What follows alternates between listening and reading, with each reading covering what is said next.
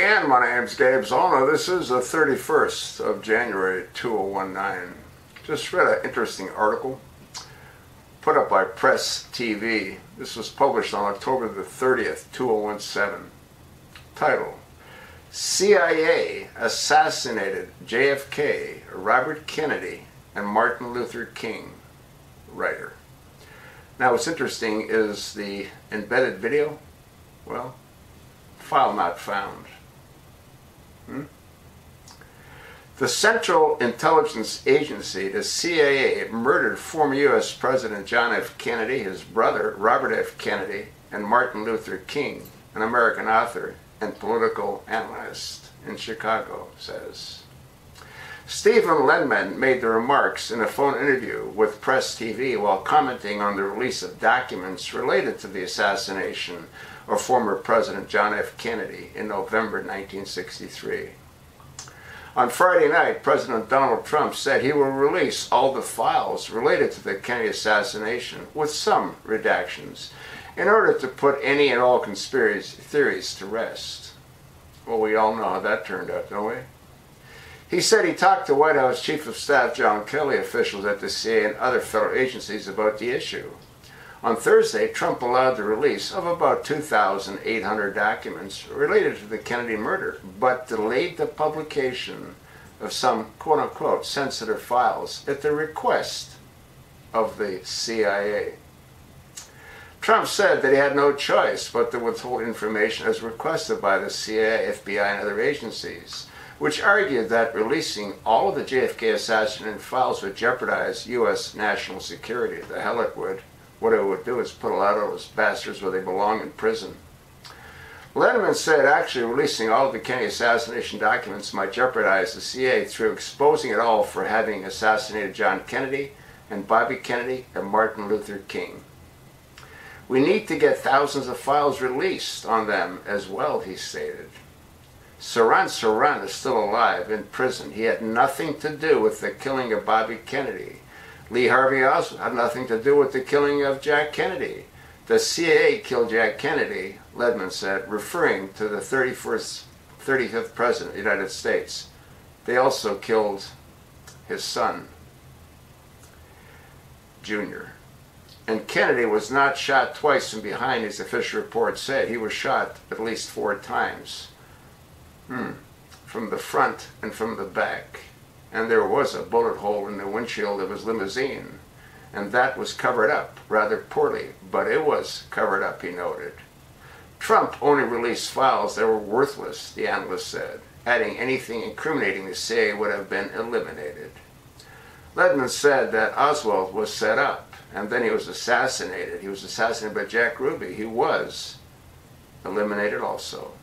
That the moral of the story is dead men tell no tales, he observed.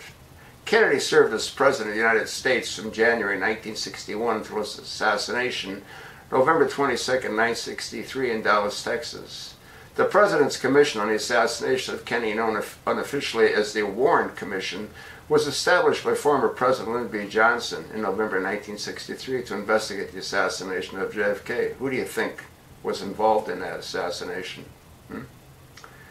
The Commission's final 888-page report, released in September 1964, concluded that Oswald acted entirely alone in assassinating Kennedy. However, many researchers have unconvinced by the official government account and argue that Oswald was part of the conspiracy to kill the charismatic 46-year-old president. The assassination of Kennedy has been a subject of a conspiracy theory for more than 50 years. Democratic Congressman John Lewis, a friend of Kennedy, told The Hill recently that he did not believe the selected release would end questions about the former president's death. I think there will be people, be historians or scholars and writers, who would raise questions about what happened and how it happened, the 77-year-old politician said. There will be people saying, like they were saying 50 years ago, why did Kennedy go to Texas? Why Dallas? Folks, you need to really get a grip. The CIA is a criminal, dysfunctional organization. People like David Petraeus, Mike Pompeo, the Secretary of State, John Brennan, Robert Mueller, Gina Haspel, Michael Hayden. to name but a few, all ran that criminal, dysfunctional organization. Well, it is possible that there's really two CIAs. The one that some of these folks, like Mike Pompeo, might not have known. But I don't believe that to be true. If the common people like myself know, based on the research that I've done, that it was done by the CIA, who ran the CIA? I just told you. Folks, there's no doubt that Sirhan Sirhan was a patsy, and he's rotted for the last 50 years in a prison for something that he did not do. You know, if there was really true justice, President Donald J. Trump would look into this and pardon Sirhan Sirhan. Why do you pardon someone that never did anything? Because he was convicted of having done something that he didn't do. You might want to reach out to President Trump. You might want to ask President Trump to release those other documents on the assassination of JFK. You know, the sensitive ones that the FBI and the CIA didn't want him to release. You ever wonder why? Well, we all know why, don't we? I'll attach the link. Take a look and you'll see that that file is not found. The title below the file, John F. Kennedy and his brother, Robert F. Kennedy. But again, the file had been removed. It's part of the scrubbing process. Why do you think Google and YouTube and the rest of the boys are now going to punish people like me? Well, they already have punished people like me. But they're going to go after anybody that talks against the official government narrative, which we all know are nothing but lies. Problem is, who are you going to go to? There is no one to go to, is there?